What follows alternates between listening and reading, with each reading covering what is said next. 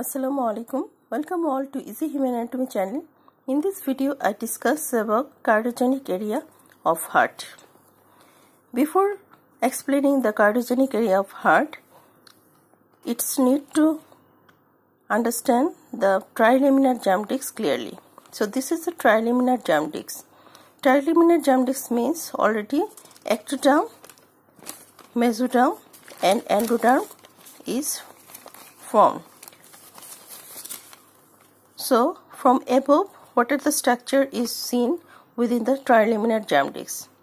This is primitive node, this is primitive stake, this is cloacal membrane, this is neural plate formed by the neuroectoderm. Rest of the area is converted into surface ectoderm. So, this is the ectoderm. If you remove the ectodermal surface, you see this is the notochord. Notochord forms the central axis of the body, and two sides of the notochord there is a mass of mesodermal tissue. This is known as the paraxial mesoderm. Lateral to the paraxial mesoderm, this is another mass of mesodermal tissue. This is intermediate mesoderm. This is another intermediate mesoderm. Then the part of mesoderm, this part of mesoderm is known as the lateral plate mesoderm. Lateral plate mesoderm has two parts. One part is attached with the endoderm.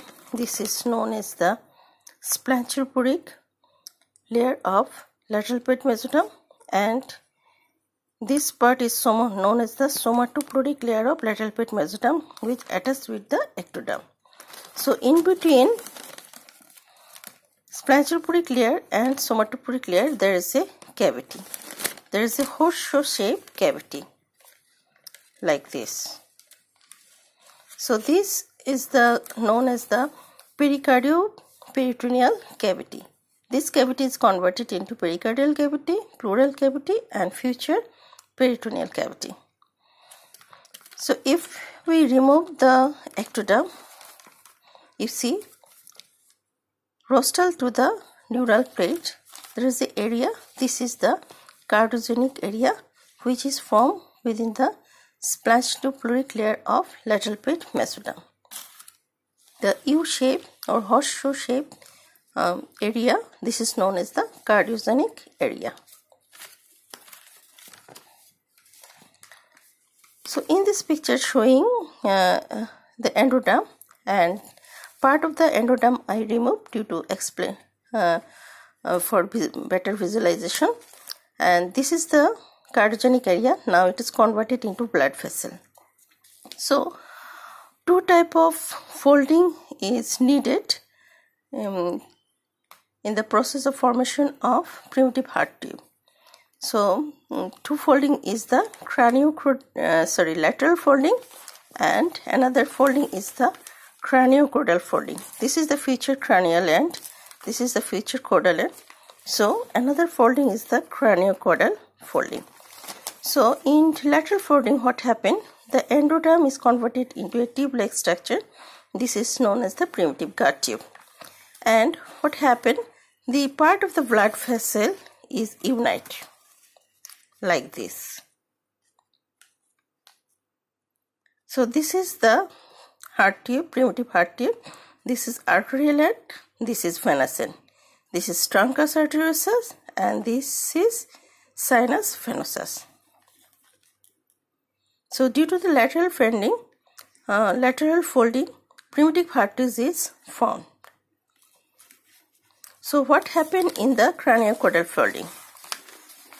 For easy understanding, I avoid lateral folding, only show the craniocaudal folding. So consider it as a primitive heart tube. So what happened? It now is present rostral to the neural plate. So due to the craniocaudal folding, now it come in front of the body, and due to the further folding, it's enter within the body cavity, and it is the adult positions of the heart.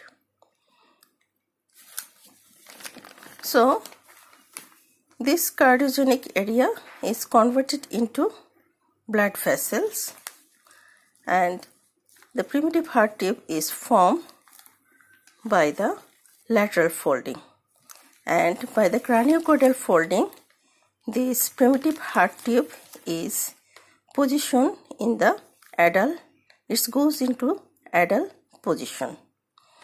So the primitive heart tube is developed from the splanchnopleuric layer of the lateral page mesoderm. So this is all about the cardiogenic area. In another video I discuss the parts of the primitive heart tube, and this individual part of the primitive heart tube is from individual chamber of the heart.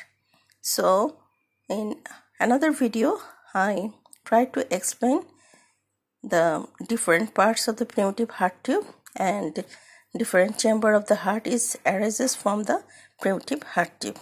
So this is all about cardiogenic area. If you like this video, please press the like button and please subscribe my channel.